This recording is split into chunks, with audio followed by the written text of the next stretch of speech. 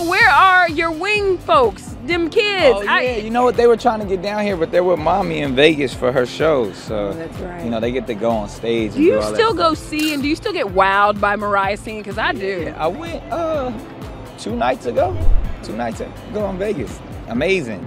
She set it off. Yeah? Yeah, like it's me and the kids on the side dancing and singing, so it's a good time. Either one of them have voices. There's some skill there, Yeah. and we're cultivating it. So Rock and Roll come to you and they literally say, Mom, Dad, we want to do this. They've been in the studio. They got records. It's all like it's popping. I grew up in this. I know, like I know the trajectory can if you don't really focus on it. But again, I'm all for what kids love to do. Do you have a new girl? I don't have a girlfriend. You don't. Are you dating? I'm always dating. Yeah. Why not? I'm a single man. I'm supposed to date. When are you gonna let your heart fall in love again? I can't. I'm broken. I'm shattered.